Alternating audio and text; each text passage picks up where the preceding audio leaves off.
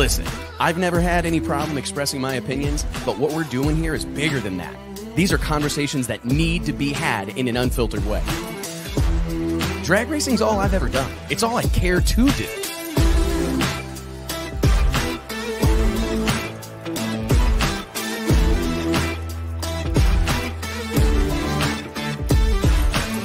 I respect the history, I appreciate how far we've come, but I want more for this sport, and I'll fight for it. It's uncut, it's unfiltered, this is the show of shows.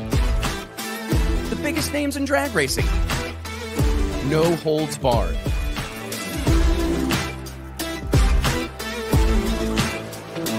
This is the great American motorsport, drag racing. Prove me wrong, I'll wait.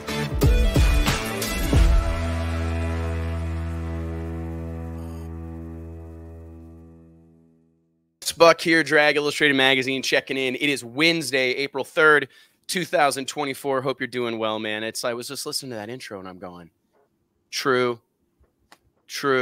It's like I do. There's nothing I love more than the sport of drag racing. I was just telling the guys in the green room before we started, like, it's literally my favorite pastime talking about drag racing. I literally look forward to this every week, and I appreciate you guys all joining us. Really? Were you? No. Are you surprised? I was thinking about biggest names in drag racing. That's a big unveil right there. It is a big unveil. What are you guys doing? JT, show me everybody. Bring up my squad. We got Tyler Crossnoe in the house. TC, great to have you here in the heat of the day, which is kind of true. It's 2 o'clock in the afternoon Central Time, 3 o'clock out your way on the East Coast. You're checking in from the luxurious Galat Motorsports Park. I want to talk about that, but for those that don't know, and maybe I'm about to get myself in some trouble here. I don't know how much of this is public knowledge, Tyler, but your role has expanded and you've brought on some help at Virginia Motorsports Park. My boy Gavin Carter joining the fold there, World Series of Pro Mod race director and all-around great guy, allowed you to kind of be spread less thin, let's say, while you maintain your role at the helm of the PDRA. So what is the lay of the land on all that stuff right now?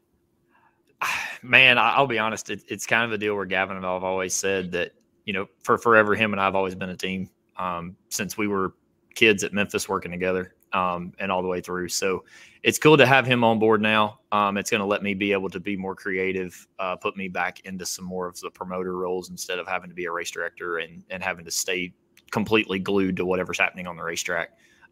We were planning to be testing right now, so I was going to show that off, but Mother Nature rained on our parade just a little bit for the second time. No way. Testing. I know everybody's surprised. No, don't talk about it, Tyler. I was going to bring this up. Don't talk about this shit. Don't talk. We're not going to talk about it. I'm going to train you. We ain't talking about any more bad weather shit. We got to shake that. Hey, well, here's the deal. That is a self-fulfilling prophecy, my friend. You'll turn that in to a self. So don't. Let's never. It's also Wednesday. The rain does not follow Tyler or the PDRA. The rain is significant. The weather is dicey in the spring on the East Coast. Get it out of the way. Get it out of the way on Wednesday. Exactly. And look at the rest of the week. And I mean, we can dive right in talking about the weather. And right behind this front that's coming through there right now, you've got some killer weather coming in this weekend. Screw your front. Screw your front. Screw tradition. Wait till you see the weather coming in for the weekend, man. Listen to me. I'm telling you, I was having this conversation with Mick Snyder. Shout out to my buddy Mick Snyder over in beautiful Granbury, Texas. Went over to see him for Easter. Him and his wife Lindsay, his daughter Maddie, selling some cookies. So we went over and bought a bunch of cookies, which I did not need. Like, I'm on the grind right now, hardcore, working out 6 days a week. But first time back in the gym since I tore my biceps, so I'm actually pretty stoked about it. But went over to see. Fired up today. I was wondering. No, dude, I am fired up. I stay fired up. But anyways, went over to see Mick and Lindsay, buying some cookies, help Maddie, their senior in high school daughter, fix her car. Anyways, we were talking about weather, Mick and I, and it was so funny. And I don't know if you're in the same category, Tyler, JT, Mike, but my dad, I vividly remember pulling out of the driveway of my parents' house, truck and trailer loaded up, ready to go racing in the pouring rain, to drive 90 miles north to Eddyville, Iowa, somehow thinking that up there, just beyond the border, it's going to be beautiful. And it's like, Midwest. if I'm going racing, if the schedule says we're going racing, we're going racing. That's how you have to operate. I'm not checking the weather. I mean, I've never even thought about it. Literally, I haven't. Never thought about it. You have to operate that way. We've learned that through the World Series of Pro Mod. Tyler, you've got tons of experience with that. You almost have to just, until it literally starts raining, you operate as if it's not going to.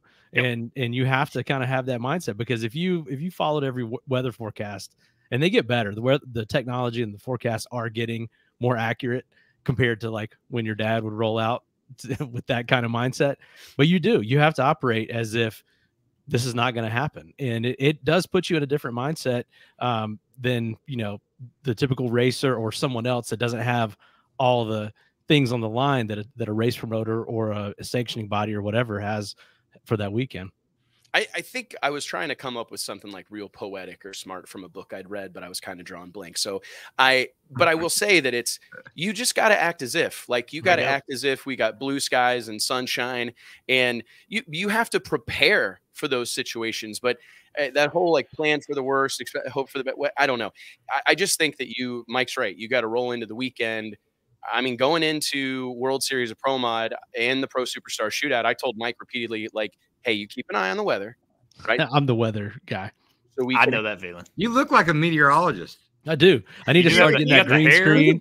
You can do it. You're doing it now. Like, I mean, for those listening, you went right into it. Why was that so natural? I don't know, man. Mike. Come on, show us how it's done. I need a green screen over here in my chair that JT has never seen before a couple weeks ago. Oh man. Yeah. I need a guest over here. Did JT go to your house? Somebody. No, he never. I thought you guys had a party. We did. We had a party.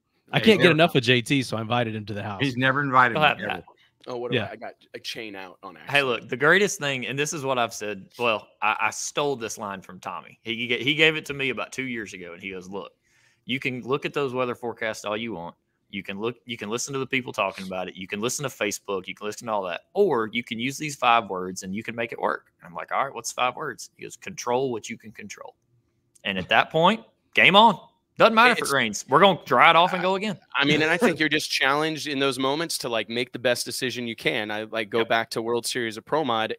You know, it was looking pretty sketchy, and I hadn't even considered the weather. Like, I'm thinking about all these other things, like how are walk-up ticket sales going to do because we were just here 3 weeks ago. I'm like laboring all over that type of thing. Mike walks in the motorhome with Lonnie Graham and goes, "Hey man, we need to talk about the weather." And I'm like, "Oh, okay." So we sit down, and Lonnie comes up to me, Lonnie and Gavin, and they start talking about the weather. And I'm like, gosh, now I got to talk to Wes about the weather, like, which is the one thing I don't want to do. But I think it worked out. It did. But my point is that you adapt as quickly to the situation as you can. Like, our forecast was looking pretty sketch on Saturday. So it's like, how do we make sure that we provide adequate value to our racers, provide adequate value to our fans? I think those are like above all check marks. Like, those are the top priorities. Like, how do we come as close to doing exactly what we said we were going to do or exceeding that? And we wanted to make sure these guys got 3 qualifying sessions on Friday. If it was looking like Saturday was going to be a rain out, worst case scenario, they get 4 due to some sort of delay on Saturday. Best case scenario, they get an additional qualifying session. And I'm not a big qualifying guy. Like, I love the debate about like, God bless the Donald Long events. They're obviously cornerstones of the drag racing world at this point in time. But some of those, I mean, I remember back in the day at the Sweet 16, 10 rounds of qualifying or whatever. I'm not here to practice. Like, I'm here to drag race. So I was really hesitant on the 4 to 5 move, but I actually think it's become part of the program moving forward. I think Friday becomes an even better show. Saturday, I mean, it just makes me, I think it's going to something that we'll adopt moving forward. I mean, granted, we're not handling near as many hot rods as you are, Tyler, but for World Series, I think that 3 shots, really 2 shots thing, you guys did a really good job. And we said that, you know, being there as a racer, you know, I actually got to come this year and be with everybody down there, but the right move was made for the conditions that you had, for everything that was going on. You know, it was good to be proactive and get ahead of that and say, hey, look, we're going to put ourselves in a spot to succeed. And you guys did that with the Friday move. And then Saturday played ball. And hey, we had 5 really good sessions of qualifying, and man, it was a hell of a race, and we all enjoyed it. And it was really good to see our PDRA guys and girls down there. It's funny, like, usually, you know, Wednesday testing, we come out here and everybody's like, oh, stuff doesn't run and everything's junk and all this stuff. Like, the first 8 pro mods pull up to the racetrack and all of them blaze right down the racetrack. And that's just because of everybody got actually to a race this year. before that and came down to Bradenton with you guys and did the World Series. And man, it's going to prove it all year long for a series like ours to come out and all our guys and girls go down there and race with you guys at the beginning of the season. They have their stuff together now, and it's, oh boy, game on already. I think that thank you for that, because that's the goal. Like for us, we have so many conversations and we get a lot of questions about like, are you going to do more races or what's next and blah, blah, blah, blah. But we always measure it against like, what is going to truly be good for the sport of drag racing? Like, would it be good for the sport of drag racing for us to roll out with a bunch more events? I don't think so. Like, there's so many great options and great places to race right now and great independent events.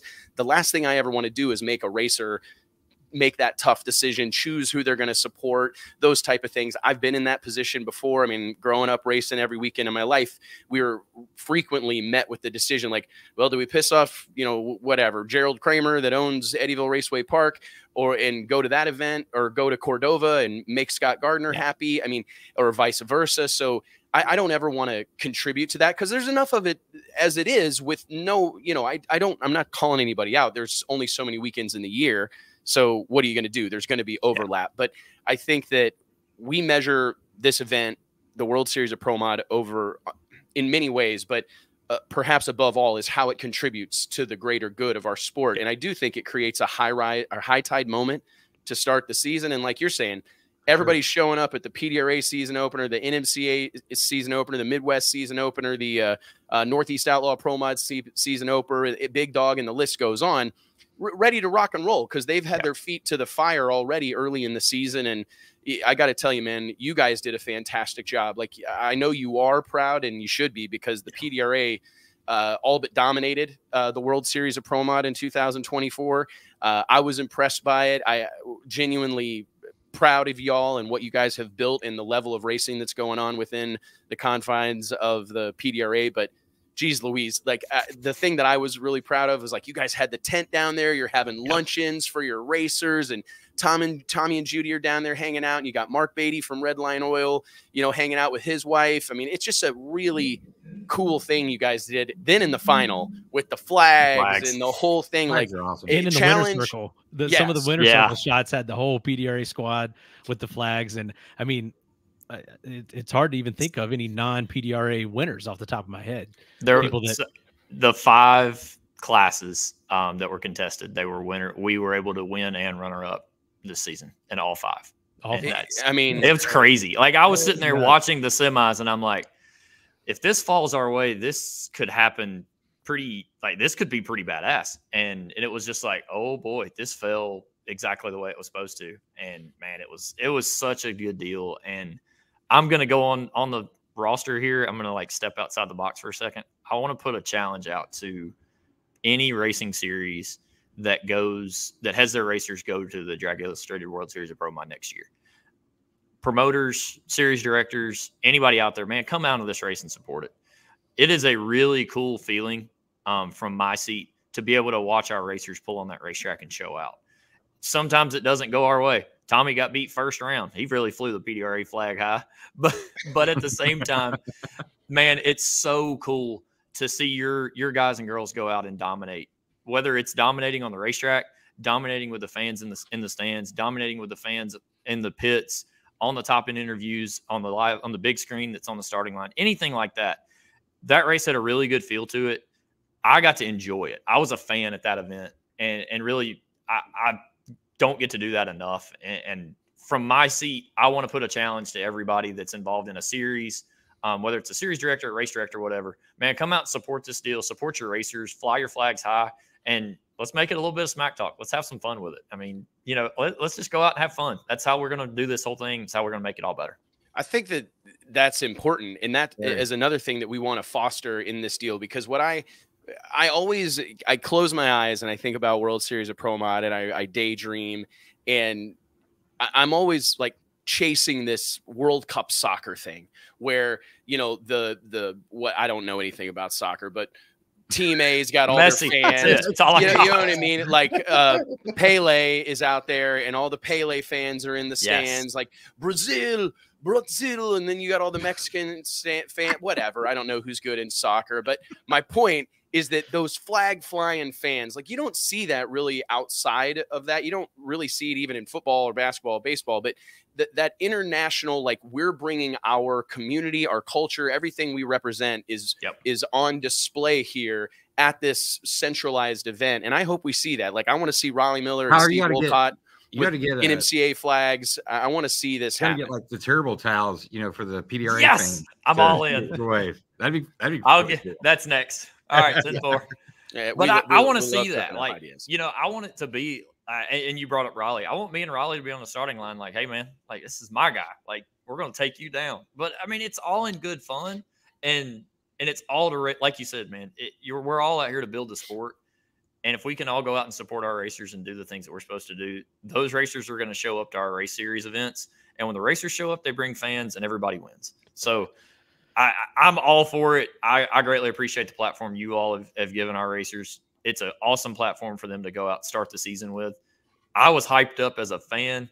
And just getting to watch really good racing in March. I got to get away from Virginia, and the weather sucked, and the weather was better where y'all were. So I was all in. We enjoy that part of it too, but it is cool. And again, I think about those winter circle photos that Mike was talking about. Oh, that was so cool. You see, what's that do for Derek Ward? You know what I'm saying? Like, I think that I mean, if that doesn't cement your personal relationship with Derek Ward and Tommy's personal relationship, like it goes beyond like those moments. I tell this to race promoters all the time, like be in those winter circle photos, get doused in champagne, do whatever, like don't become so desensitized, because that is a thing. Like we get around all these high level racers and these guys that win all the time, and you forget that there are tons of drag racers that may only win once in their career. Like that may be the only time they're ever in the winter circle. They're not Jim Halsey. They're not Jason Harris, right? They're not at that. They don't maybe have the resources. Maybe they don't race as often. And you got to think about that. Like my dad's a good example. He won the PDRA with Justin Kirk driving the car down in Bowling Green, Kentucky a couple of years ago, Extreme Pro Stock. And the first time my dad ever had a race car that won an event with Pro on the windshield. And still to this, I mean, in this moment right now, you could call him and ask him about it, and he would start crying. I mean, he would literally break down, cry, because that's how much that singular moment meant to him. And it's like you have to stay. Yeah, they are big criers. Good point. Yeah, solid point. But it's like you got to remember how important those moments are to people. Like they may never get it again, you know. And so I think it's important. I always remember looking back at those, you know, the early winter circle photos. I've always had a bit of a fascination with winter circle photos, like seeing who's in them, who was associated with the team at that time versus now, etc. And Wally Parks was in all of those photos. You never had to wonder. Wally Parks is in those photos. And I think that type of stuff's really important. I mean, you've got to, it's an opportunity to connect with somebody in this moment of euphoria, and they'll never forget it. And what do we say all the time? Nobody remembers what happens. They remember how they felt, right? And that is, it's a lesson in all business and all operations. It's not about what happened. No one's going to remember who qualified, whatever. Those things fade with time, but they'll never forget how you made them feel or how they felt. So, and what was cool there was like, that wasn't even our idea. Like we were there to support. We were there to support. And like, we're like, hey, look, this is y'all's event. We want y'all to have the deal. And our racers were like, hey, can we have the flags and y'all in their winter circle? And I'm like, all right, that's freaking cool, man. Like that, to me, I was like, that just cements it. It's not that we did anything. The racers built everything that this thing has been, and they built the whole family atmosphere and all that. And when they looked at us and they were like, y'all are in the picture, like bring the flag. We want the flags in the winter circle. I'm like, all right, that's just badass. That's badass, awesome, man. Like a totally organic happening. That no, I think that's you guys got great racers. I mean, it'll be tough for these other organizations, like we just talked about. 5 out of 5. Yeah, just pretty much the baddest racers on the planet are there at Galat for the season opener for PDRA. Such a tough field. You got, like we talked about, some pretty incredible weather. Looks like rolling in for Friday and Saturday. What are you expecting out of this weekend? I mean, I was actually having a conversation with Eric Holland, who's part of the Vaughn Miles, Travis Harvey squad, and he was, you know, getting my opinion on over under for 365 for a bump in Pro Boost. And I immediately said, over. It'll be over. But then I started looking at the weather. I look at the cars that are going to be there compared to World Series, and they're lighter than they were at World Series. Yep. And now I'm saying easily under. So what are you expecting this weekend performance-wise, and like who do you have your eye on? Performance-wise, I'm really glad that this race is at Galot and not at Virginia, because there's going to be a lot of burned-up pistons probably. The weather looks unreal. Like you said, we knew we were going to fight a little bit today, but then after that, man, it is like Chamber of Commerce perfect for any kind of racing. It's going to be a little chilly in the morning. We'll probably have to delay start times for 30 minutes or so, but I know my team is going to work hard. They're going to do the right moves just like they always do. But man, we're going to put it back in the hands of the racers. And these, like you said, these teams that come out, they don't just race one car. They race multiple cars. They have their hands in multiple cars. And man, these things are going to be a beast. We talked about it last night on PDRA Live. There's so many cars to look at. Like we joked around last night. We had 5 people on, and we all picked who we think is going to win in Pro Boost. And I was like, hey, we can double up Pro Boost, because there's at least 10 guys, probably 15 guys and girls that can come out and win the race this weekend. And it's like, that's how stacked that class is. And honestly, if you told me right now, hey man, you got to pick somebody and you better get with it. Like you have to be good on the pick. I can't do it. I can't do it. Dude, I'm telling you, Pro Boost is like Murderer's Row. That is like Shark Tank City. It's unbelievable. Like I'm trying to even think of an analogy. It's like the light heavyweight division in the UFC once was, where nasty. Like the top 10 were all guys that could be, should be, were world champion. It's one of the most exciting classes in drag racing right now, and full of a lot of star power too. Do you guys enjoy starting the season? Like obviously VMP is something of a home to the PDRA, but man, Galot, like I can just see the tower in the background up there. Like I think about, we talk about Bradenton being like our favorite honky tonk, or drag racing's favorite honky tonk. And I think Galot does this amazing magical thing of marrying those two worlds of like the Z-Max married with the honky tonk nature of an 8th mile drag strip. Like it's got that intimacy, but it's also got significant seating capacity. It's got the badass scoreboards. It's got badass lighting, like world-class racing surface. The tower's obviously spectacular. I mean, is it cool to start your season off like going to a joint like that? It is. Galot's really special. Earl Wells put a ton of time and money and effort into this place about 10 years ago. It's now under new management with Josh Peak. And man, they've done an excellent job here. They always have. And man, I'm excited to see what Josh can do with this place. Like you said, this place has a feel, just like Bradenton has a feel. It's something about an 8th mile drag strip. I don't know what it is, but it is something about an 8th mile drag strip. Whether it's nice, whether it's not, whatever it may be, 8th mile racing facilities, when you can pack them in tight like this place gets for this event, man, it just has a feel. I rode the scooter through the pits the other day, and I'm like, man, we got to send cars down the racetrack. I'm fired up. Let's go. And man, it was just like, when you get to Virginia, there's 10 trailers in a row. There's 20, there's so many trailers and trucks and all that stuff, and it's packed in tight and all that, but it's a different feel. Like it is something about this place that it's an honor to start our year here. It's an honor to come here twice every season. And our racers love the place. Just like you said, this place is awesome as a facility, but not even that, man, this place is awesome as a racing town. Like we've been out to dinner 3 times since we've been here. All 3 flyers were out on the front desk. People were asking, hey, y'all are here for the race this weekend, right? And I'm like, all right, look, everybody knows PDRA's in town, and that's so disappointing when you go to towns that and they don't know. Nobody knows. It is. It's such a letdown. And from my seat, I'm like, well, damn, I bought the wrong radio hats. but it's been really good, and this place is special. And man, so many people have won here. I see Johnny Placino in the comments. They almost had to rename this place Placino Motorsports Park for a while because that man won everything here. But man, it's a special place, and to table up with their staff, with our PDRA crew, and man, we always put on a good show. But man, like you said, Virginia's special, but Galot's right there. Placino's saying that Pro Stock is going to go 390s. Could we finally see that? It would be marvelous. Only shot, folks. Well, and I'll be honest, it's such a and I'm going to not knock Pro Stock, but I'm going to have their back a little bit. They don't get to race in those conditions very often. Yep. And when they do, the racetracks are so different for good weather conditions like this. There's more glue on the racetrack. It's tighter. And that just kind of fights on a Pro Stock car completely different than it does a Pro Nitrous or Pro Boost car. And the folder of data for them in those conditions is very, very narrow.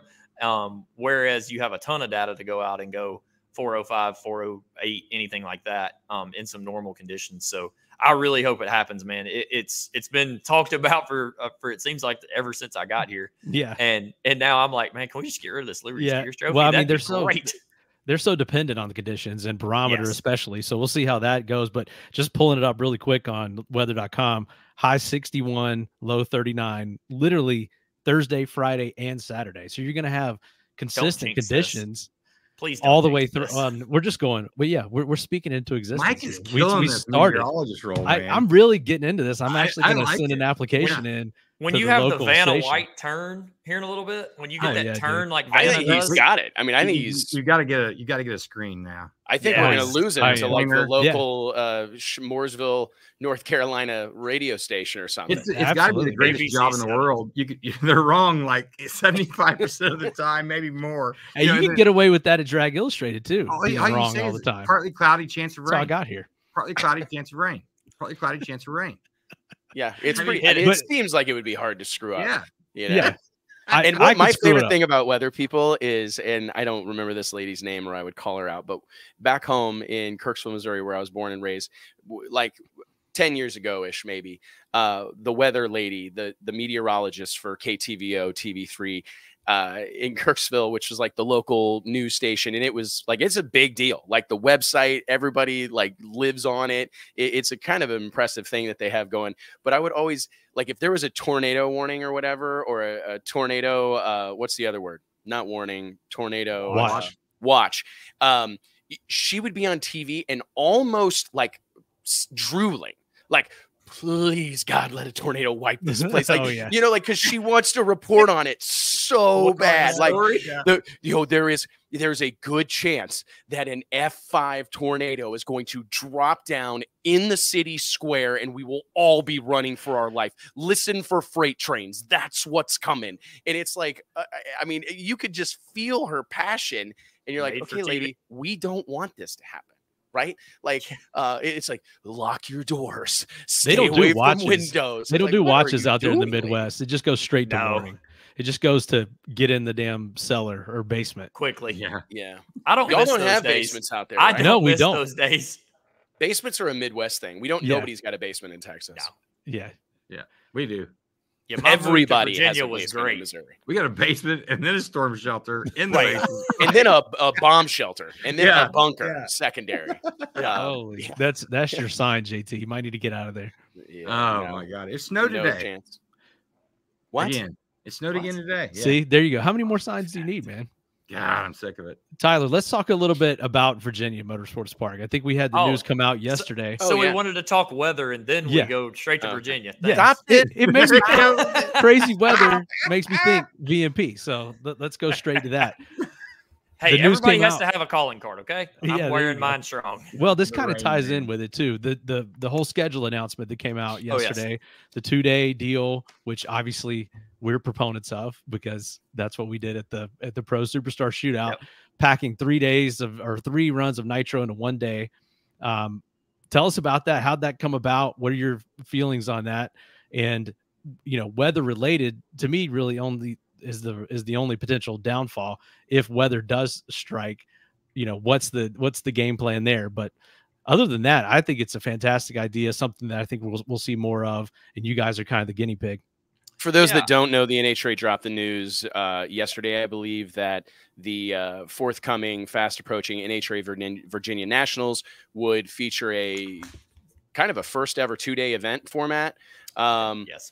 I don't know that they've ever done that before, and that would include 3 qualifying sessions on Saturday, followed by elimination rounds on Sunday. So, anyways, in case you didn't know what was going on, that's the news. Our meteorologist. Thank you. He's not real good at delivering the news. No, I he's just like do the you. And he meteorology. thinks everybody knows everybody. Like JT will meet a Wes is the anchor. stranger and tell him, you know, Jim, my neighbor. And they're like, no, don't know Jim, your neighbor, dude. Well, you will. Saudi Arabia. Yeah. No, it's anyways, JT or gosh dang it. Like I always say, anybody hardcore enough to be watching this show generally true. knows the Look, news. the I goal, agree. Hold on. The goal here is new fans in the sport listening to what we have to say. Meteorologists these days.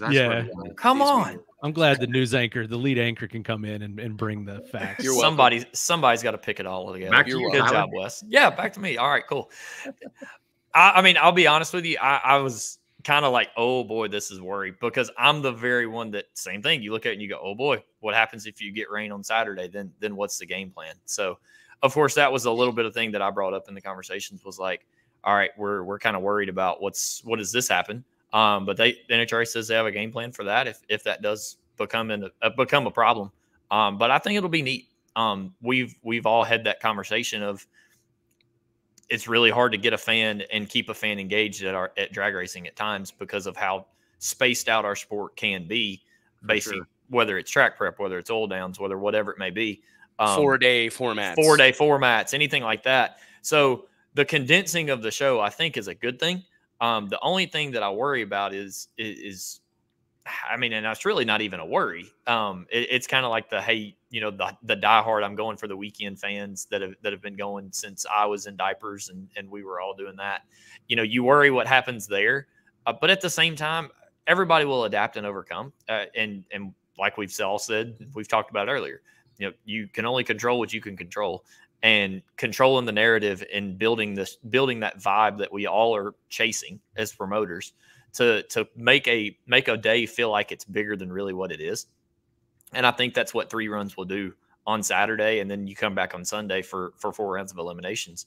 And they do a really good job of running a good, tight ship, whether that is sportsman classes that will run on Friday, or whether they're ahead of eliminations at that point, wherever they are in that. We haven't really looked at the individual run schedule yet, but being able to put that all together along with Pro Mod, Mountain Motor Pro Stock, and everything else that's going to come to that event, I really think it's something positive. I think there'll be growing pains. There's going to be people that don't like it. There's going to be people that do like it. And I'm excited and as weird as it sounds, I'm excited for us to kind of be the first one on the NHRA trail to get to hold that, because like you said, I think 2-3 years down the road, we're going to see more of that. That's where I was going with it. First thing, do you think that, so they came to you with this concept? Yes, they cool. actually came to us and said, "Hey, what are y'all's thoughts on doing this?" We were told, or we've heard that the racers wanted this, or I've wondered that as well. They voted on this with NHRA and approved it, and then I guess NHRA then came to you after that vote. Yep, and which we kind of came in on the backside of the racer side of it. I think that happened before we kind of got into it, but at the same time, I think it's a really good deal. And from a promoter standpoint, let's be honest, it's a lot easier to sell 2 days than it is to sell 3 days. Especially now with baseball and kids and football and all the things you can do in the world that's easy to sell. It's easier for us to sell 2 days. I like it. He says 3 qualifiers on Friday, last chance qualifier early on Saturday, and then elimination starting Saturday afternoon with late rounds under the lights and Sunday makeup. I like that. I'm a big fan of Saturday racing. So yeah. I mean, I see. Do you think that this is something that we'll see, like to your point, Tyler, that this is like a format that I mean, did they express to you like an ultimate vision? Like, hey, by 2026, we think that, 50% of our events could be 2-day happenings, or not really. No. I think ours is kind of a trial to see, hey, how does this go? And I'll be honest, I'm fully on board with that. I think it can be something that's good.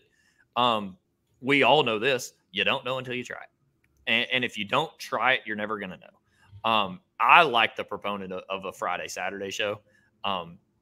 There's something about racing finals on Saturday night. I don't know why. Just in front of the fans. Yes. That's what I want. But Saturday is your big day. Saturday's your big why day. not try to pack as much into that as possible? I think you could go either way with it. Do you think it's a savings for the race teams, and what does it do for the economics from your standpoint as far as a promoter or a racetrack? I just wonder what you know, what the benefit analysis is on both sides. I know for a fact that let's be honest, we're all trying to cut expense and raise income. That's the glory of business. In my opinion, I want to know how that looks on the racer side. Does that help the race teams? I don't know. From my standpoint, are you not having to logistically put everybody in the hotels on Thursday, and now can you come in on Friday? Does that save everybody 3 hotel nights, a race, or a flight difference, or whatever that may be? You know, I don't really know.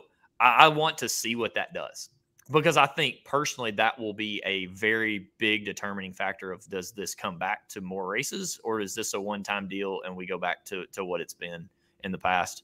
From a racetrack standpoint, your payroll will be different. You know, you don't have to open as many gate windows on a Friday now. You don't have to bring in as much things as you would for a pro session on a Friday night. So I would say that you're probably, I'm going to say it can be a wash on a racetrack, because I feel like you may have to ramp up a little bit heavier on a Saturday, because now you're thinking my Friday crowd is now going to roll to Saturday. So you're probably going to overstaff your Saturday compared to where you were. But I'm anxious to see the racer side, because I think that's, like you said, we had heard that it was a voted on deal with the racers. So now at that point, if it's not any savings to them, do they continue to say, hey, we want to do this, or do they go back to the 3-day format? There's got to be there's got to be something. There's got to be something that they're pursuing, right? Like, is Q3 under the lights? It is probably. Yeah. Yes. To my knowledge, Q3 will be under the lights. We kind of requested that as well on our side, that, hey, let's do Q3 under the lights and make that a show. We were supposed to use our Musco lights that we didn't get to do in 2022. So we kind of voiced that up, like, hey, we want to have a night session so we can do our light shows with music and stuff like that. Yeah, that's going to be lit. Like, I need to put that on my schedule. Yeah, literally lit. Literally. Yeah. Have you guys seen the video? Musco. Like, do you guys know what I'm talking about? Like, have you seen the deal with VMP's lights? Like, you're kind of staring. I think you've seen that, hadn't you, Mike? Yeah. Right? I mean, like y'all it's seen that. sick. I mean, it's like a straight up nightclub stadium. So basically, Yeah, that was Like, okay. Yeah, that was a couple years ago, right? yes. I So thought we've this was had something it. recent. That's why. I was having We've that had deer it for and a couple of headlights years. So what we do is we just send a song or a clip of a song to Musco Lighting, and they will take the song, break it down into their light system, and as the song plays over the PA system, the lights on the racetrack will actually go with the beat of the music. Yeah, they So do that. It's actually really cool. They do the whole Christmas deal at Yes. Charlotte Motor Speedway. I think it's probably based off that same. My kids wanted me to wire some of that shit up for like 5 years. They're like, Dad, we want dancing lights. Can you make a dancing light display? I'm like, your kids are so demanding. Yeah, like, My I kids love don't you know where guys they a get lot. At all. Like, no, because then we got to take them down. Yeah, let's just That's drive the around. problem. Let's just drive around until we find somebody else Yeah, that's got the old right. radio station sign in their driveway. That's all you're looking for. You drive around and you look for a 94.5. If you see a sign that says some number, you know, you go. Hey, and there's always one. one. Watch their lights. There's always one too. You don't have to be that guy. You just have to know the guy. Yeah. You just have to know. Or we made friends with one. When my kids were growing up, there was one in Kirksville that we would always go to, and we'd roll every night. Max wouldn't go to bed. My little boy turned 16 yesterday, but he literally, during the Christmas season, wouldn't go to bed if we didn't go see the dancing lights. So I'd drive him over there, you know, every single night, and we'd sit there, and we had to stay long enough for him to hear this certain song, like Hot Chocolate from that train movie with Tom Hanks. That's a Wes cartoon. is awful with saying no. Yeah, I'm not a big no guy, you know. I'm a yes guy, man. But anyways, what's it called? The Orient Express? That's not it. Polar Express. Polar Express. Slightly different. I had to think. movie, I was like Orient Express. That's not it. So Tom Hanks wasn't in the Orient. I don't think you can even say that. You would have anymore. sat there a long Yeah. time. Edit that part out, Blake. Yeah. So Yeah. Polar. please Anyways, don't that.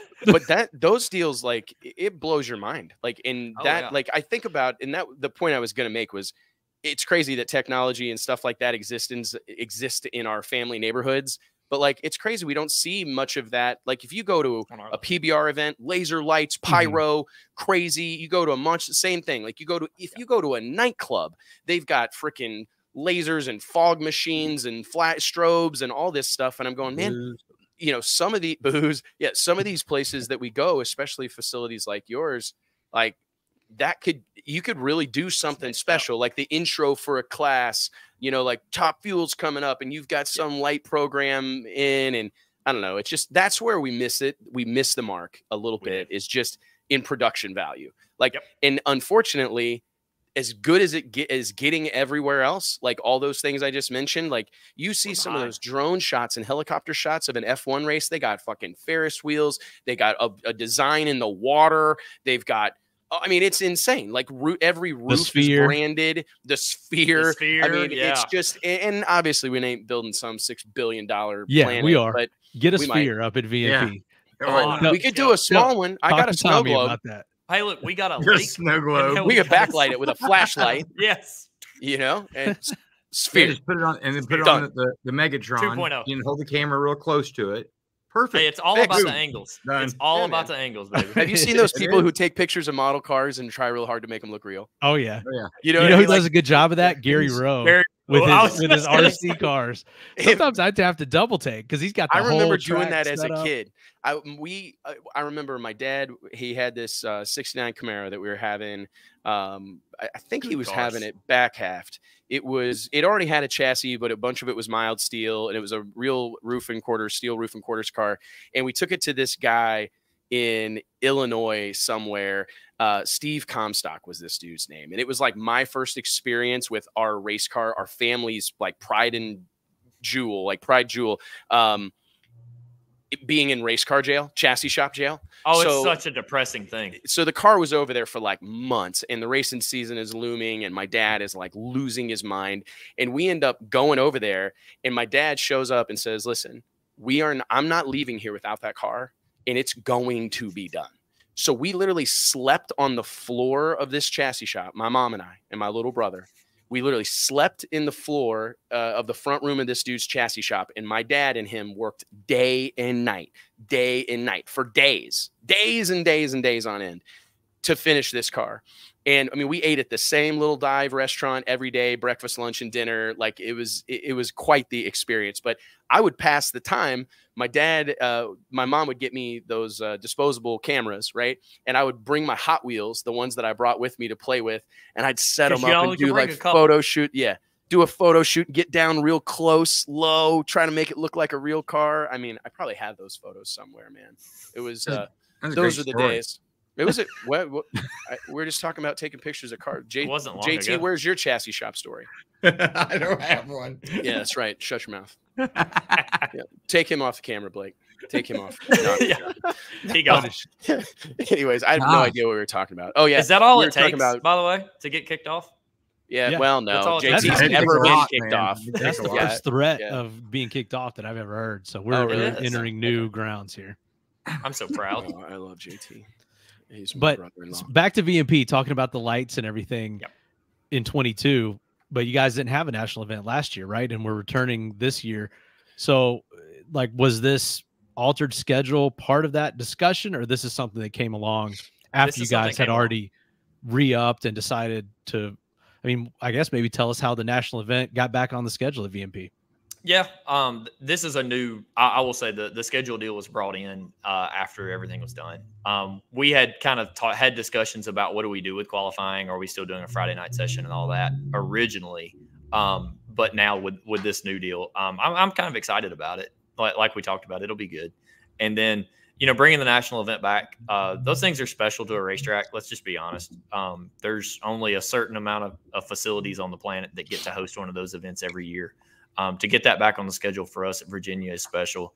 It helps with many things across our business, from sponsorships to partnerships to, just the local economy, our county, being able to sell more hotels, sell more food at our local restaurants, anything like that.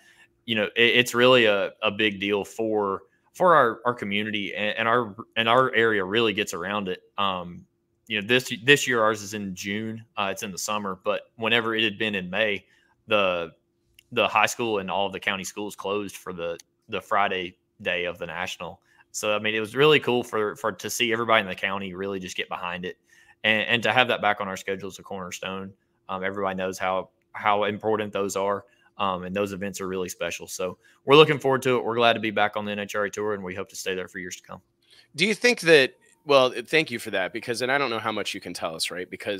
But it's long since been the story, or like everybody's kind of like, those of us that are on the inside or whatever, we talk about how the NHRA needs to update their business model. You know, they try to use a one size fits all approach with all these different tracks. Times have changed, blah, blah, blah, blah, blah. We've seen tracks go away. We've seen tracks opt not to do an NHRA national event, which I think yeah, you did that. I'll say we were one of the ones that said that. And I think that is a huge statement, Tyler. Like, because I'm with you. Like, my experience growing up was that every track in the world, like the goal, the North Star they were chasing was an NHRA national event. And if they could get one of those on their schedule, everything else becomes easier or altogether unnecessary. Like, it's had that much value, that much impact. But obviously that changed, right? I mean, it's still a significant thing, because I think you're doing like the Lord's work, acknowledging how special it is for a track to have an NHRA national event. And I think it's important that we all recognize the place that the NHRA resides in our sport at the tippy top. But at the same time, it's not to say that there's not room for improvement. It's not time to explore and experiment with new things. And I mean, I'm happy to see them going back to Virginia.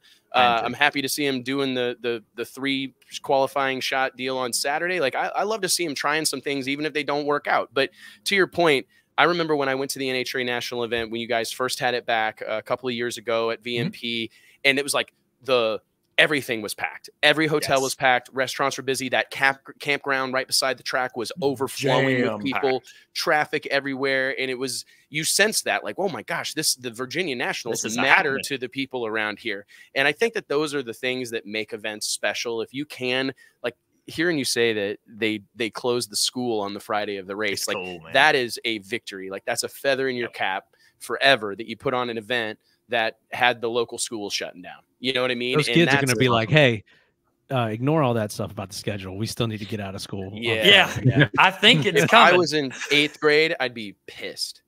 Like, exactly. You know what I mean? Like, that's the day I could have spent at home. Are you serious? Like, you sign up for track, you know, I'm not even, I mean, I'm thinking of the kids that ain't even going to the races, just all the ones that want to play video games, bro.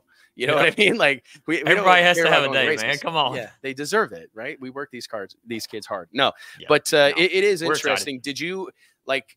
So does a situation like this, and if you're willing to talk about it, is this like an experimental 1-year deal, or you guys feel committed to the future? Because you made some good points. Like, I can't imagine how much easier it is to sell year-long sponsorships at VMP.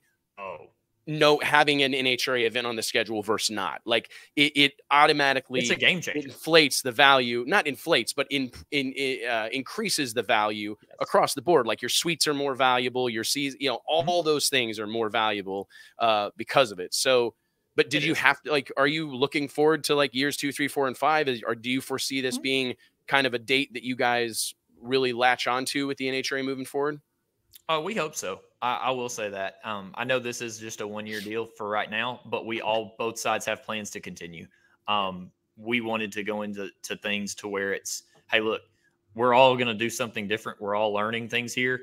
We may have to change things around in a contract, and we don't want either side to feel like, oh man, we're latched into a contract that's not good for either side. You know, everybody has to win in these deals to make them continue going forward.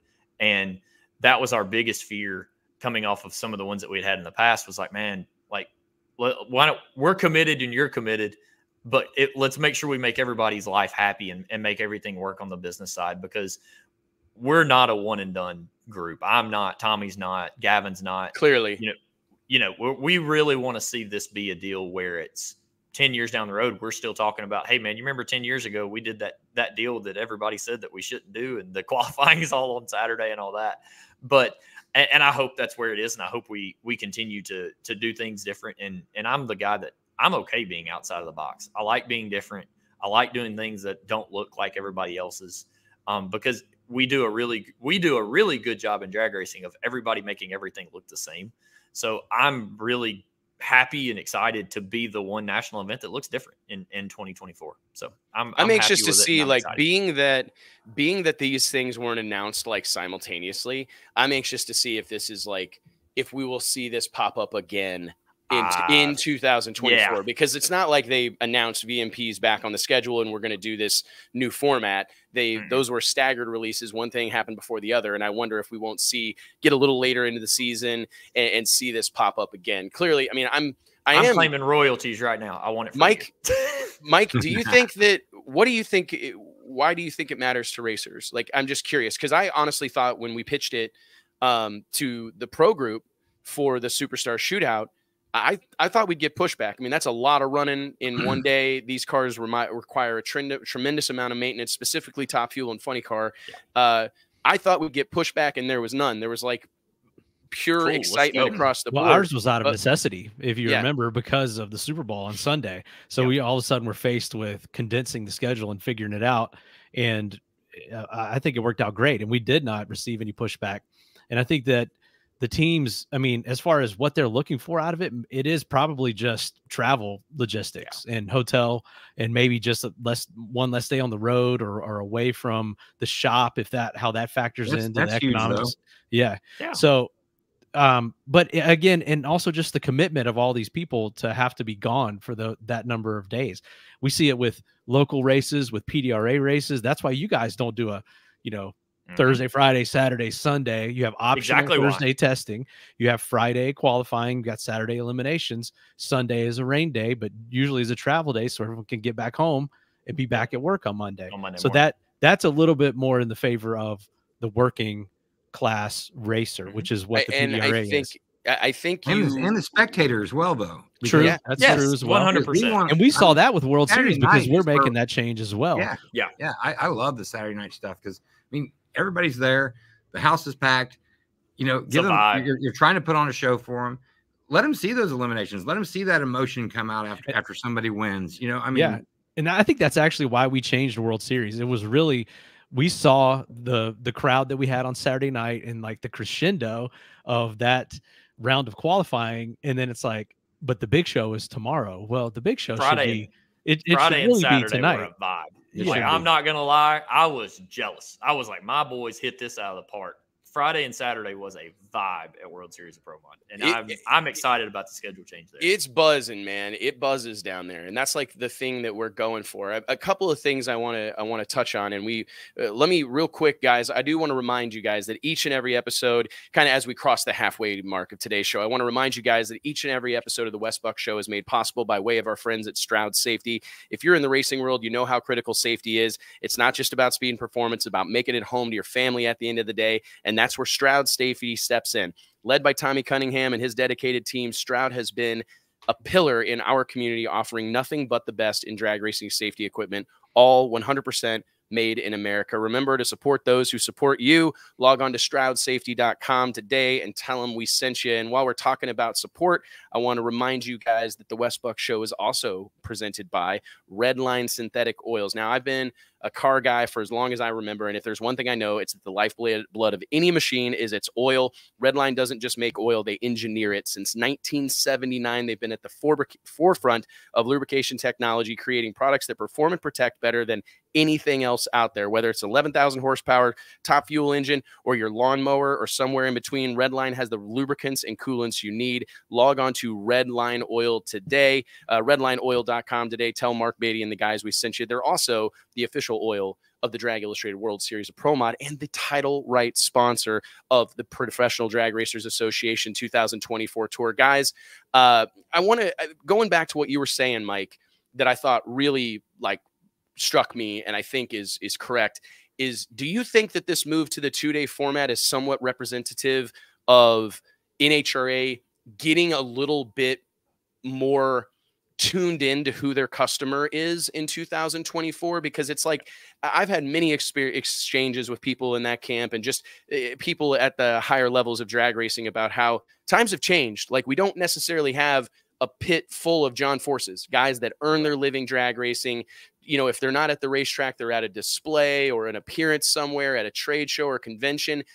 A large percentage of the people, and I thought we should have this prepared, but and I may try to pull it up while we get to chatting here, but I don't know what percentage of NHRA Top Fuel Funny Car Pro Stock teams earn their living racing, but it's not a big one, right? And so I wonder if this is reflective or representative of the NHRA kind of recognizing, like, hey, we've got to make this work for these guys. We don't want them to miss 3-4 days from work. We don't want them to miss, Thursday, Friday at the bare minimum, and probably also Monday. This is an opportunity to turn this into a long weekend, a 4-day weekend. Yeah, I mean, that's a good point. We didn't look at it from that perspective, but that makes a lot of sense. And I also wonder if there was a thinking that it was, too much stress, or you could not have 3 runs in one day for the Nitro teams. And we proved that with the Pro Superstar Shootout that you can. And it also does kind of force that third qualifier to be a night run, which is another thing that we talked about. And we really prioritized with the Pro Superstar Shootout, was having night racing with these Nitro cars. So a lot of times that the NHRA national event is spread across 3 or 4 days, and it's over by like 4 p.m. or 5 p.m., which I feel like is a very off-putting thing. I think it's good for the teams, and it's good for executives. It's good for Capital Grill. It's good for the restaurants. Right? It's good for Bonefish. Absolutely. But the fans that have committed or taken a day off work and kind of want to see, optimum performance of these cars, that happens at night. That happens at sunset. And I want to see some fire hanging out of them sons of bitches, right? I mean, that's the whole point. I've been caught off guard at multiple NHRA national events. I'm kind of like gearing up, like here comes the night deal, or we're going to be here for the rest of the evening, because that's what I'm used to, having run PDRA or local quick 8 stuff. And it's like, no, we're done. That's it. Q2 or Q4 for the Nitro cars is over. It's 5 p.m. Let's get out of here. I hardly know what to do with myself, on a weekend where we're not at the drag strip till late at night. Like, it's very, very interesting. There's a comment here: some sportsman racers are not happy with the format. Check Bobby Fazio's podcast from last night. I'll have to check that out, because I'm curious. Well, I think there's how does it impact confusion? There's a little bit of lack of information out there around the sportsman schedule and the pro mod schedule. That's another one, and Mount Motor Pro Stock, which maybe you could give us a little bit of insight on that if you have it in or will. I don't have it. I was wondering. But I do know Friday will be a lot of sportsman racing. I don't see that program changing at all. I think that program will pretty much stay the same as it has at past Virginia national events and at others. It's funny, Mike, you bring that up. We just had that conversation this morning of like, ooh, I wonder, do they make like a Friday night, like door slammer Friday night marquee deal, and put Pro Mod and Mount Motor Pro Stock on kind of a spectacular Friday night? I've been along. To be honest, man, and I'm going to do something of this at World Series next year. I've got an idea I'm cooking up, but I think that I've often thought, like, I've made a pitch to the Real Pro Mod Association back like 10 years ago, when they were like the liaison or had the relationship with NHRA for Pro Mod. I said, why couldn't Pro Mod be like the co-main event? Like, let's be okay. Like, I always feel like, I think Pro Mod is the highest level of grassroots racing. It's the highest level of sportsman racing. And why couldn't we just be the main event on Saturday night, and then you've got you've got the Nitro and Pro Stock and all that on Sunday? I like that idea. Like, I've got no problem with that. And it builds it goes back to Rivals Night and all the things where every day of your event kind of has a standalone. Well, it sounds good on paper, but they're promoting this Saturday Sunday thing, right? So it's going to be like, hey, let's run Pro Mod. Oh, it wouldn't work on that day that we're not. It wouldn't work on. It wouldn't work at VMP. I'm more just talking about like in general. Like, because I mean, I've even thought, I think a case could be made to do that with Pro Stock. You know what I mean? Just, I know that there is a guilty by association that is extremely valuable to pro stock racers. Like, I have learned this over the course of many years here, that like, it's important to them to be mentioned in the same breath as John Force and Ron Camps and Antron Brown and Leah Pruitt, right? But we also kind of, I think, are required to kind of be self-aware and know where we fit into this machine, and I think that it would be wise to at least explore some of those things where I don't ever want to label it like the Busch series, right? Because it's definitely not the next tier down, but like NASCAR. But I could make a case for Pro Stock running on Saturday night under the lights and making that, a standalone attraction where, like, and you'd learn from it too. Like, you'd learn about your ticket sales, you'd develop your fan base a little bit more, you'd give them something special on, for the hardcore door slammer guys or the hardcore dyed in the wool Pro Stock fans. You'd give them something special, and you'd see how it impacted your ticket sales, and you'd learn a little bit of something moving forward. Maybe you don't stick with it, but I remember being in, I was in Las Vegas when the news broke a few years ago that the NHRA Pro Stock schedule was going to go from 22 to 18, or 23, I think at the time, to 18. and it was like largely celebrated, but there were a handful of people that were like real bummed out about it because they felt it knocked them out of the conversation of a pro racer, like a full-time pro racer. Like, well, do you do the same thing as John Force? Well, I do, but I don't race as often as him. Like, I do think that guilty by association. I think it's important to them to be in the staging lanes with those guys on Sundays. And like, there's all of that, right? Well, let's bring on, we've got another guest in the green room. I was fixing to say, the green room. Let's just see how this goes. Ladies and gentlemen, without any further ado, undoubtedly candidate for NHRA's Rookie of the Year award in 2024, 17-year-old pro stock sensation, Sienna Wildgust. What's going on? Not much, you? Swinging and ducking. You know how we do around here, right? We're looking for trouble. Looking for trouble. Hey, thanks for joining us. I'm sorry. You're a perfect fit for this conversation right here. Like, I know you're, first off, congratulations. Like, holy moly. Like, I know folks that have worked their whole life and never qualified for an NHRA Pro Stock race. So, like, guys, this is unbelievable. Sure. 17 years old. I mean, my son just turned 16 yesterday, and I wouldn't let him sit in a Pro Stock car. I wouldn't let him sit at one on projects, right? Let alone let him make a rip in one. And I can't say enough about, your parents, your pops, man, a World Series of Pro Mod vet at this point, one of the toughest teams out there. He's got to be over the moon right now. What I want to ask you some of the, like, bring you into this conversation that we're having, but is this surreal? It's got to be surreal. It's definitely surreal. I mean, this has always been my dream, and I thought maybe when I was in my 20s or my 30s that it would be possible, but being 17 years old, you know, I just want to be that role model to other young people, especially the females out there, then to show them that it doesn't matter your age. If you're driven and you have the passion for it, that it's possible. And I'm still over the moon. Yeah. I mean, it's crazy to see. Like, you're out there and doing a fantastic job. Like, it's no secret. I measure everybody by their burnouts, and I really do. I was like, just going to bring that up. If I'm not praying for the valve train of your engine after a burnout, like, that's a good sign, right? And you're doing a great job staging the car consistently. So many things that I'm noticing. And I haven't even been there to watch up close and personal. I'm watching along on NHRA.TV or on Fox, but incredible to see you already, like, catching your stride and being a difference maker out here. Says a lot about being a generational racer, right? This is not anything new to you. I am curious, like, I know you were in the green room. We were having a conversation about the VMP announcement that the NHRA Virginia Nationals this year would be moved to a 2-day format. I'm sure you're familiar. I'd love to get your opinion on two things. One, 3 runs in a day, like, just what your thoughts are on that for a full, you've seen it done before, right? And then secondly, how you think as a team owner or a driver that's out here looking for sponsorships, seeking business opportunities, could you maybe share with us a little bit about how that shortened format affects the business of Sienna Wildgust Racing? Yeah, for sure. So I do think the 3 runs in one day is a really good idea. It can be done. It's been shown, you know, on Sundays for race days, we're up there making more than 2 runs a day. So I think it's definitely possible. It's going to be difficult, but I think that our teams can do it.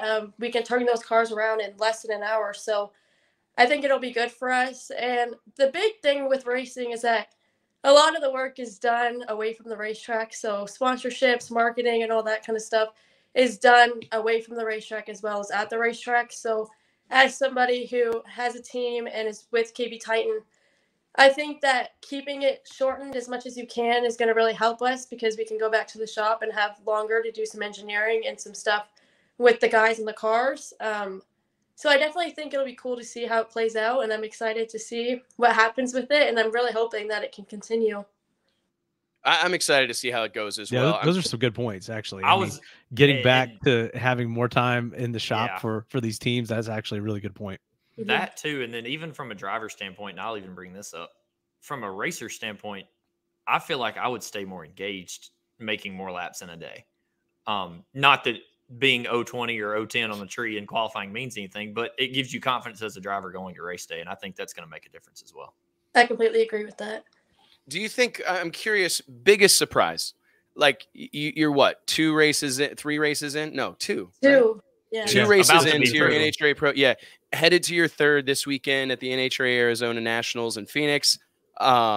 Which, side note, everybody boohooed for 6 months that Wild Horse Pass was going away. And lo and behold, they're having a fucking drag race this weekend. So we gotta be mindful of these things as we move forward, folks. Like things get sold, real estate deals happen, but if there's a will, there's a way. So anyways, biggest surprise, like what has been the most surprising thing to you after 2 races and what, 8-10 runs in competition in NHRA Pro Stock?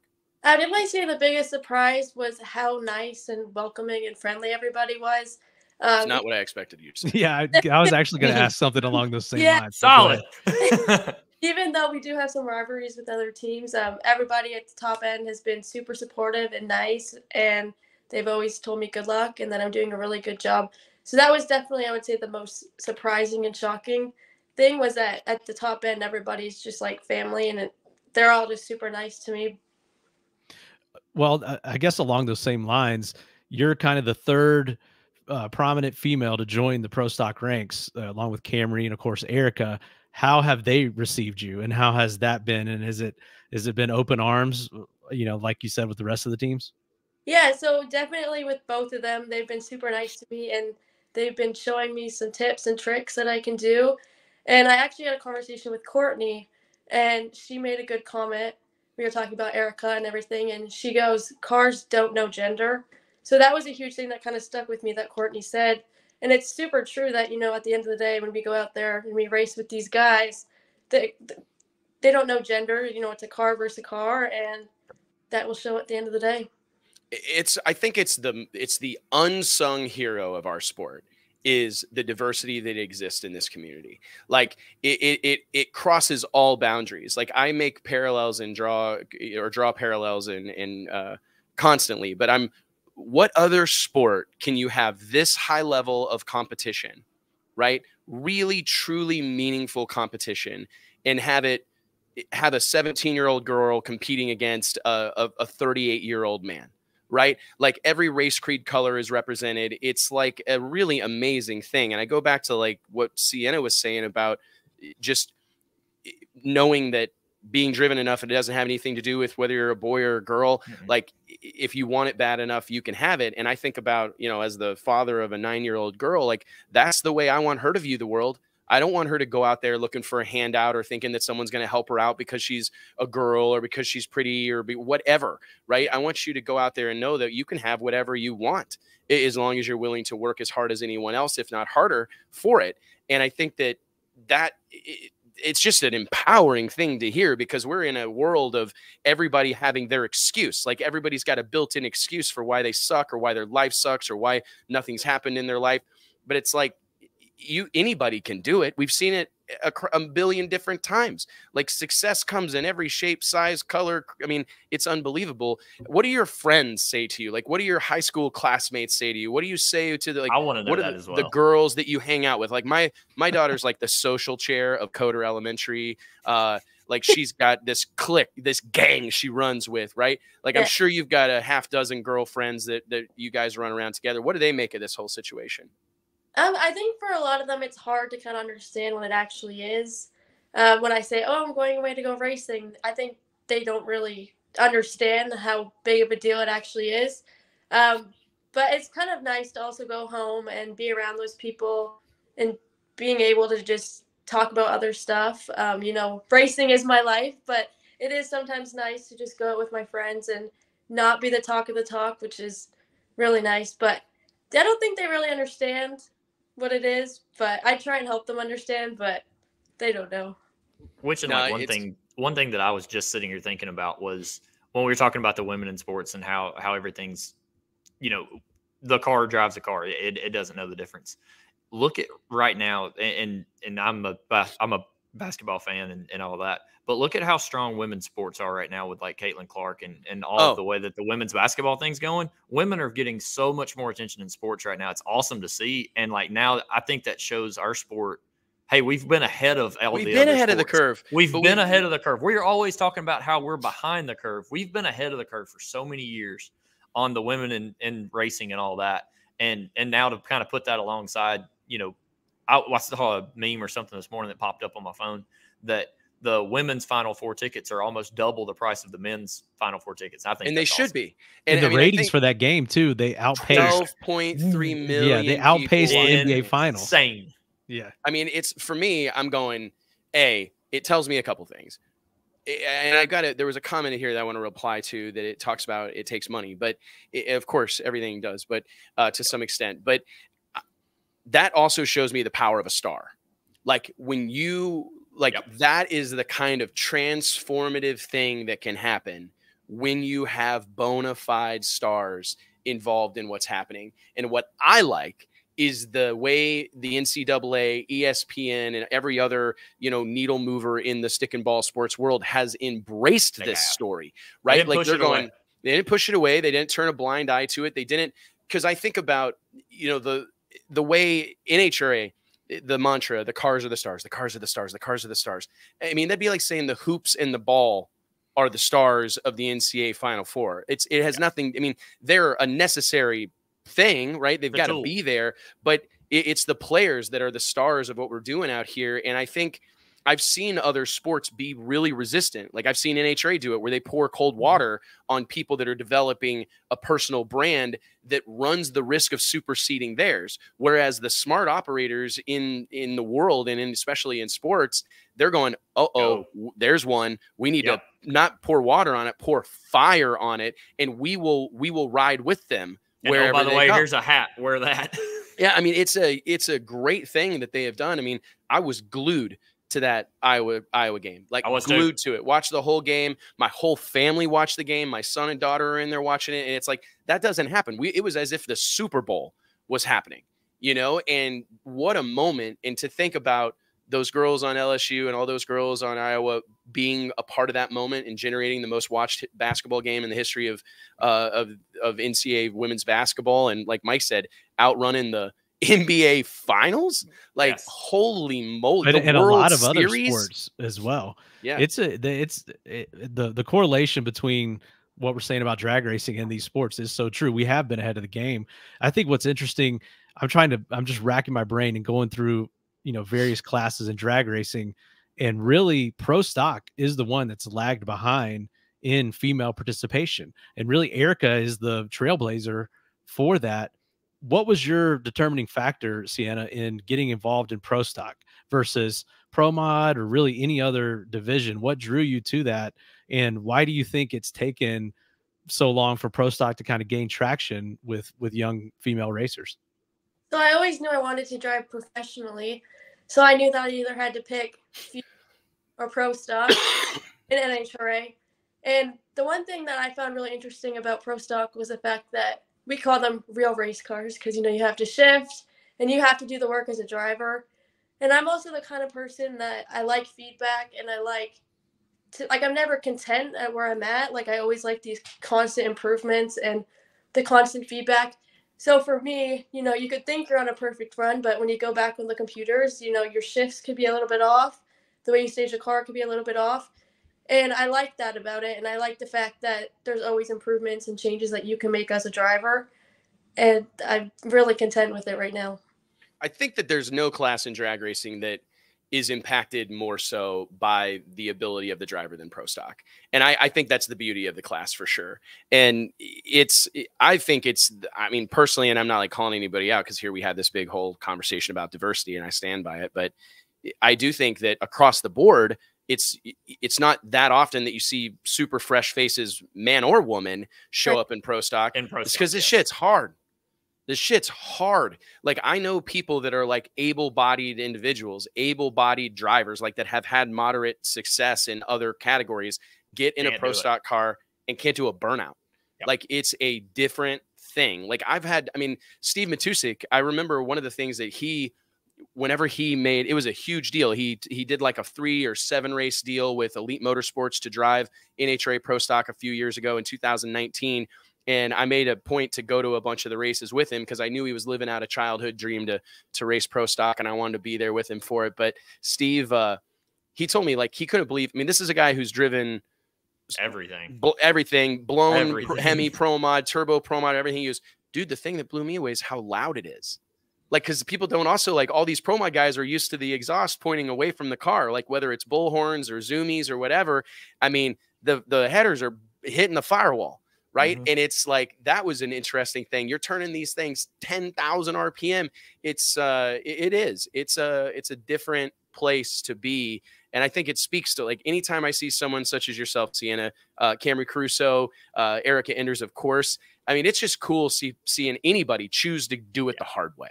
Like, you're choosing to do it the hard way. There's no doubt about it. And I'm not discounting any, the ability and courage and talent that it takes to drive any drag racing car at a meaningful level. But I do think it's cool. And I was going back to our women in sports.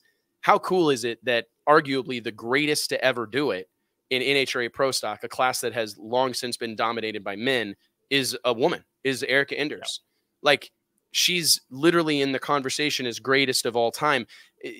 There's no conversation, at least in this moment, that's putting Caitlin Clark on the NBA Mount Rushmore. Correct. You know what I'm saying? Like, I just think that that's how special and how far ahead of the curve we are in drag racing, that literally a living legend in our sport is a female. And I think that she's not here participating. She's not an also ran. She's not a participant trophy award winner. She is a legitimate GOAT out here. And that, I mean, it's really a cool thing. And I'm sure that's gotta be inspiring, Sienna.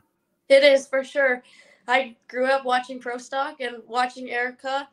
And now that I'm able to compete with her, it's such an honor. And she deserves where she's at and all the hard work that she's put in.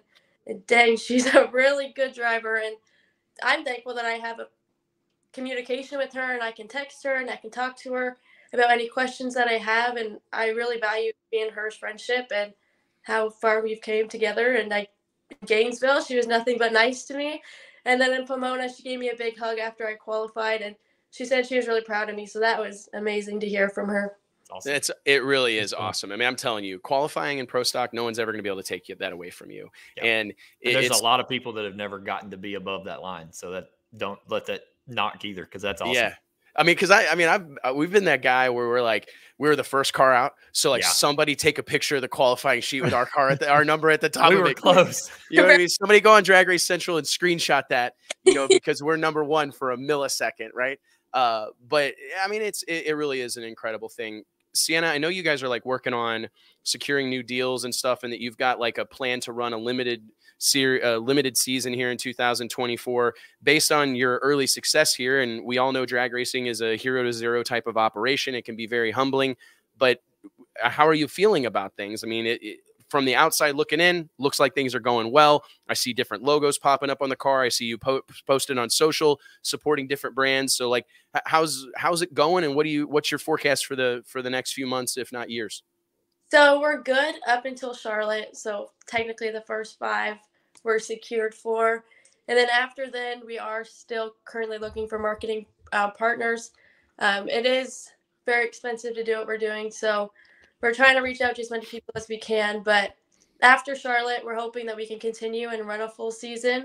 But as of right now, it's not 100% for sure. Well, we got to at least make sure we get you to Virginia. Let's just go with that. Yeah, you gotta be there for that one, right? We got to make that happen. It's crazy though. Like, why don't you share, like, one of the things that I think is probably one of the most prominent, and we won't keep you too much longer, Sienna. We appreciate your willingness to come on here and chat. But do you any like big surprises or shocking revelations in the sponsorship hunt? Like, that's something that we get. I mean, if we get asked constantly about sponsorships, right? Like, everybody seems to have a different approach to these things or a different understanding. Like, what has been that experience like for you thus far? Like, I know you guys are lucky and blessed to have had some considerable sponsorship relationships in the past. Like, what's that experience been like? It's been really good. Our family's motto has always been be humble and to be kind, and that things will work out. So we've been trying to throw enough stuff out there to hopefully have something stick. But we're very thankful for the partners that have came on board. Applied Racing Technology, Team Wildgust, Jesse Global Emissions. And we're hoping that we can continue to create partnerships with other companies as well as ones we currently have so that we can make it to the end of the season. But we have a couple things in the works right now. So we're really hoping that those go through. But yeah. You've done a good job of it for sure, and keep up the good work. Because I mean, and Wes, you preach on it a lot, and I'll be the one to throw the condolences and all the appreciation to you. You've done a really good job on social media of talking your people, and let's be honest, a lot of people miss that boat on the marketing side of, hey, I've got this person that's on for a 3-race deal. That can be a year deal if you do it the right way. So you're doing the right thing. Keep up all the good work. We're all proud of you. That's for sure. And at 17 years old. Yes, I mean, that's the best part. That's like you're doing an awesome job. And that's coming from 3 people that came into the sport at that age as well. I've said it already. I've even told your dad. I'm like, I'm excited to see the next 10 years of Sienna Wildgust in a race car because it's going to be good. Same. Do you do you have any interest in pro modified drag racing? Yeah, she wants to beat her dad's ass in a race. Hell yeah, she does. That look says it all. She didn't want to say it. I'm just curious. I would definitely be open to it.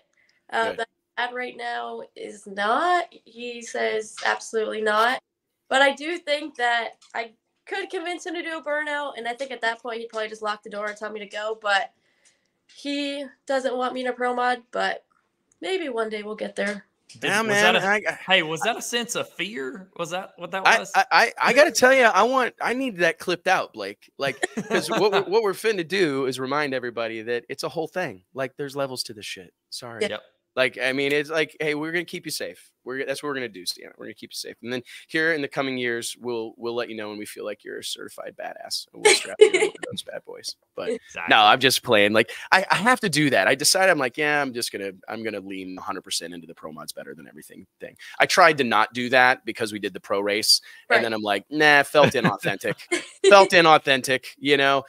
So I'm just gonna lean into this. But no, pro stocks probably is my second favorite class behind pro modified, and I would argue that there is nothing sweeter than the song of a 500-inch engine coming out of the water, tickling the rev limiter. Like, that is the sweetest sound that exists in drag racing. Or going into high gear, going through the light. Yeah. Oh, I ask this question all the time. What do you start your burnout in 3rd gear?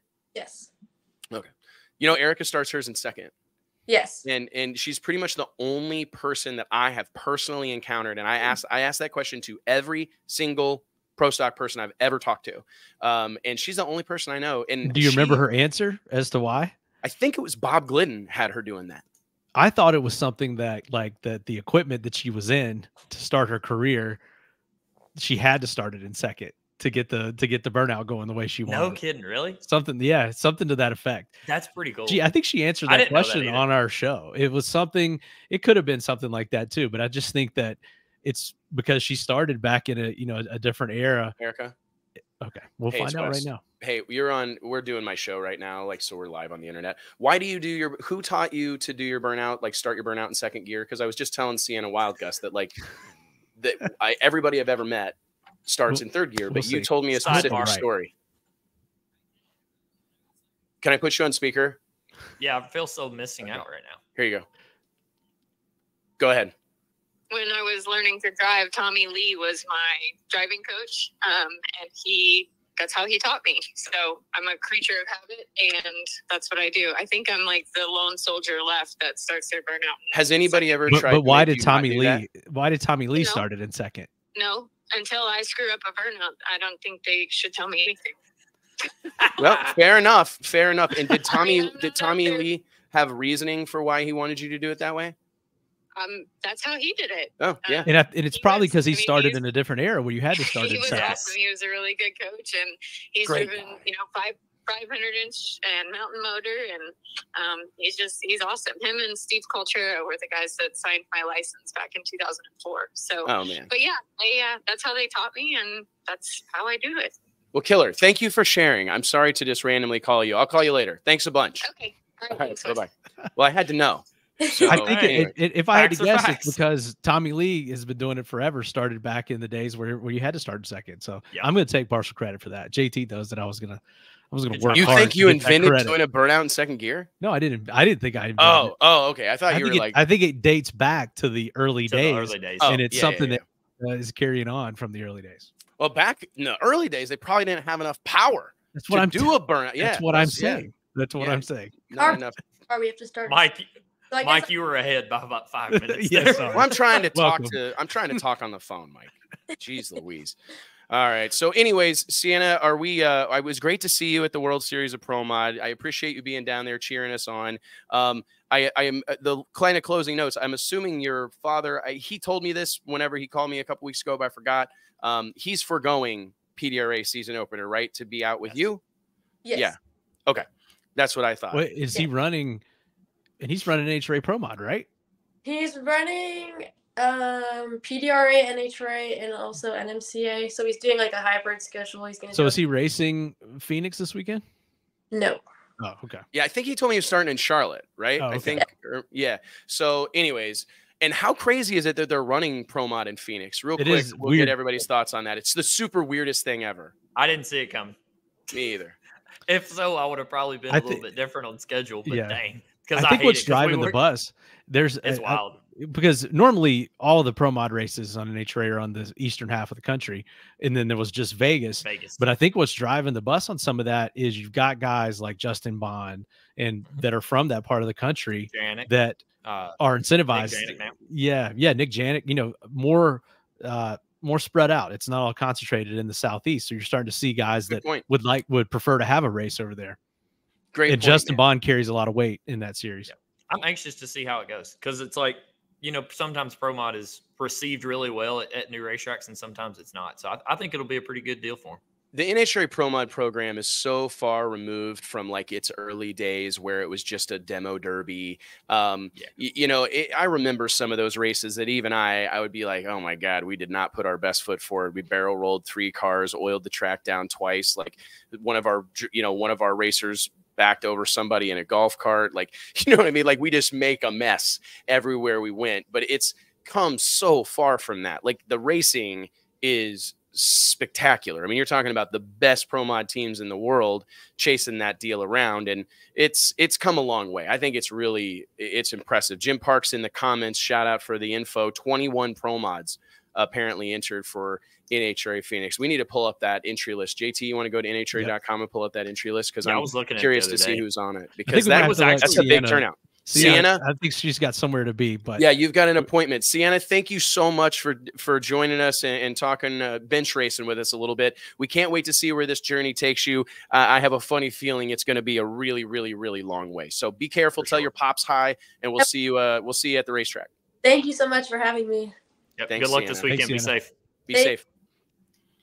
I haven't been to Phoenix in a hot minute. I went out there in like 19. I've never been. It's a cool place. It's a cool place, man. The tower's dope. They've got like they've got the 2 tower thing where they've got the tower behind the track and then they've got the other tower right behind the grandstands. It's got a vibe. Like it's not the fanciest joint in the world, you know, like it's got that racetrack vibe, the Bradenton, you know what I mean? Like they pack that place out too. They do. I was thinking the fan base always have a crowd. I mean, I know a group of guys, my buddy Fran Vivenzio from Tequila Commissario. He's got a group of buddies that he's been running around with forever. They literally rent like an 18-foot U-Haul and they build a structure inside the bed, or inside the, what do you call it? The back of the truck or whatever, so that they can use the top as a deck. And they back it up to the fence and they park it in the same place every year. And they hang out in the U-Haul. Right, they got some chairs and coolers and all that in there, and then when the racing is happening, they climb up on the roof, and you're going. I mean, it's just that's the type of fans they have out there. People that make it a routine, make it an annual pilgrimage, and I think it's great to see that place still on the NHRA schedule. It's special. It would be weird without Phoenix. They should put an on ramp somewhere else. You know what I mean? Like, you know, screw your on ramp. You know, you can drive a little further or whatever to get to the mall. So exactly. They always make roundabouts and circles anyway. Don't do that. Don't mess up what we have. Okay. Somebody heard that. Oh yeah. 100%. Sienna or Erica just texted me that Sienna does really good burnouts. She's doing a great job. There you go. See, told you. You and burnouts are like the measure of a race car driver. Yes. They really are. Like it's, and I love that burnouts are something of like a signature. You know what I mean? Like everybody does it a little bit in their own way, like how they write their name or something. And the little throttle whack, you know, coming off the throttle, some guys using, I remember when nobody with a blower car used a line lock ever. You hit the water at 50. Yeah. You get as much of a run at the water box as humanly possible. I could like. I remember what changed? watching early, What changed? I don't that? know, dude. Oh, I know actually was thinking about that the other day. You don't see anyone do the roll through burnout anymore. You know, the first person that I really saw do it was Torque Converters did it, I think, and the first guy that I saw consistently using a line lock with a Pro Mod car and a blower was Mike Castellana after he left the nitrous combination that he had used for 100 years. And then I noticed other people start to pick it up. I noticed Khaled Belushi picked it up. Eric Diller did. Wow. Yeah, Eric Diller. And that was interesting to me. I consider Mike Castellana like one of the best Pro Mod drivers and absolute best, like absolute animal, savage. And I just think that it was cool that he brought his routine from decades of nitrous racing to blower racing. And I mean, the guy's the defending champion in NHRA Pro Modified. Like, he's clearly doing some shit right. But anyways, I always find that kind of interesting because Mike and I, when we were going to Pro Mod races back in the day, you go to an NHRA race or whatever, them old boys, I mean, I can almost hear the crew chief like lean in the car and be like, really need you between 50 and 70 when you hit the water. You know what I mean? Want to be going real fast. Let's all the stuff is dangerous gone from those possible. days. You had to roll through to do the burnout. You had to swap feet in a blower car. We liked that as nitrous racers. We liked anything that made the shit harder to drive for the blower guys, and then they took it all away. Auto shifters, torque converters, two-step, line lock. Oh my God, give me a break. It really is crazy. I remember sometimes being at those races and you'd be really like, you know, because they'd be rolling, like going very fast. And it's like, I mean, what if there's not enough water down there, bro? You're fitting to go through the stands. Going one way or the other. Like, you're going a long way from where we're at currently. Yeah. And no, I kind of miss some of that stuff. So what's going on out there, Tyler? It looks like I see some sun coming through. Like you're checking the track. I've been like, hey, Gus, I might need to get back to work here. Yeah, that's, I could see you're getting a little. I'm getting a little antsy because the racetrack's dry. So I'm like getting happy. So maybe some testing this evening and testing tomorrow. We were able to test for about an hour and 15 minutes earlier. Then had round number 2 of our rain shower. But it looks like the team has done a marvelous job of getting the racetrack dry because number one, I didn't have to do it. Thanks for that, by the way. Appreciate you timed that. This up. Well, this worked perfect. But it looks like the racetrack's dry. I can't see the shutdown from here, but I'm betting it's probably within 30 minutes. So we'll probably run for another 2 hours tonight and get everything going. And hey, we'll go testing again tomorrow. And tomorrow night, about 6 o'clock, Top Sportsman, Top Dragster gets Q1. And hey, PDRA season's off and going. Let's do PDRA call-outs on Friday nights. Like call-outs, I'm game. Something, or I'll do it. Like we should come up with something because I want to see. I've talked to some guys that I know are going to adopt like a rivals night type of format. And I think it's something we could do cool. Like we could get a sponsor and we could get some where on Friday night we're going to do, I don't know, like at the end of Pro Boost and the start of Pro Nitrous, 4 pairs are going to could be anything. Could be 2 Pro Mod Pro Boost cars together. Could be 2 Pro Nitrous cars together. Could be mixed up.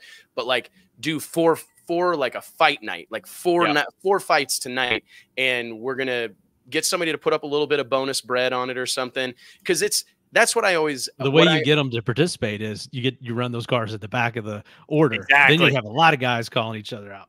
Everybody's all in at that point. And I think that that's okay because like strategy is part of this whole deal. And it's like, hey, I better get me a race tonight because I want to run late in the session. We're not qualified very well. But we need some more of that shit in the sport right now because you have what I think you have in the PDRA is probably some of the most potential star power that exists in our sport right now.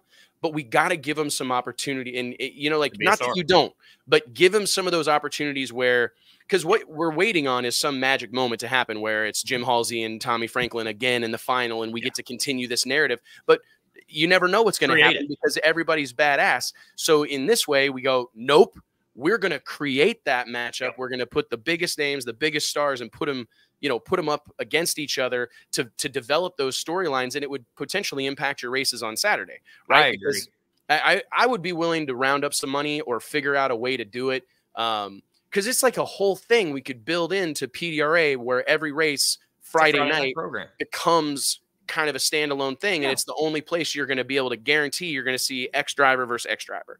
And that changes so much, because we've seen it, you know, even just from World Series to here. There's so many guys now that are either talking smack or, man, I want to get back at that guy. It was freaking hilarious. In the 1 hour we were on the racetrack, 2 cars that ran each other were Derek Ward and Tommy Franklin in the same lanes that they were in round 1. And I came around the corner and I went, well, guess somebody's going to get a little get back, or somebody's going to still be in the way. One of the two. What a moment. Like, those things have to be like, because I'm telling you, in any other sport, right? Like, you work hard. The NBA works hard to make sure the NBA final, the people who are in the teams that were in the NBA finals play at the start of the season, play on Christmas. Like, you try to make sure those matchups happen early in the season or during, you know, you build on them. And so, like, that's what I want. Like, Friday night, I want to see Derek Ward and Tommy Franklin run, you know what I mean? And that's badass. Like, hey, we're going to run E1 back and build up some of these match races and build up some of these stars, because if we're ever going to get Pro Mod where I think it needs to be and where I want it to be, I want guys like Tommy Franklin to be able to go book a couple. You guys are in Galat, so he's going to go make 2 licks on Wednesday night at wherever, right? Yep. And go make some money. Like, be paid for appearances. Go race, but have a brand that's strong enough that you can go do paid appearances. You can go do match races, because that's what our sport needs right now. Is the economy needs to expand. All the pressure right now is on promoters and track operators. Like, hey, we got to sell more sponsorships so we can pay more money and charge less entry fees. Like, it's all the pressures there. But I think what we need to do is provide more value. And, like, how can we help these tracks sell more tickets? How can we help them sell more sponsorships and spread some of the burden around, where the racers, maybe they don't got to get paid crazy money at the PDRA race this weekend because that's their home and they compete there not for money, but for the glory. They compete there for the right to race in the PDRA and compete for a PDRA World Championship, which has value in our space.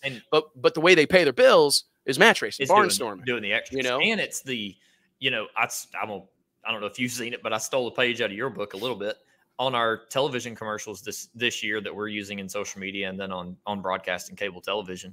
We've had drivers come out, or we actually filmed them at World Series of Pro Mod. We had drivers come out and say, hey, man, I'm going to be at Virginia. I'm going to be at Galat, whatever it may be. Come out and see us, man. Like, Melanie did our Galat commercials when she was at a test session, and then Tommy did our Virginia one, and both of them aired.